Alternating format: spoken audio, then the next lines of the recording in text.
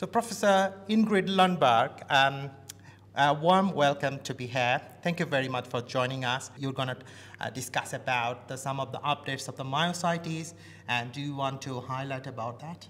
Yes, thank you so much. This is an opportunity to present the changing field of myositis. We know since a long time back it's a heterogeneous disease, but what we have experienced during the last decades, thanks very much to the discovery of new autoantibodies, that we have been able to identify new myositis subsets that are clinically also more homogeneous than the old subsets.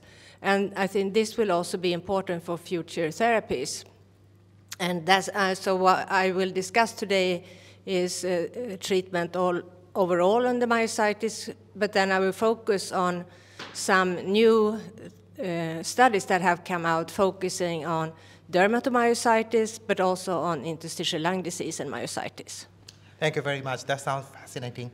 I would like to take this opportunity to ask you about these clinical phenotypes by autoantibodies.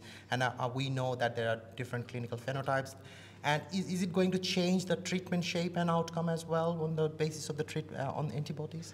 Well, I think this is a good opportunity now to study the more homogeneous, clinically and histopathologically more homogeneous subgroups to get a better understanding on the molecular pathophysiology. And that, I think, will be important to develop new treatment strategies.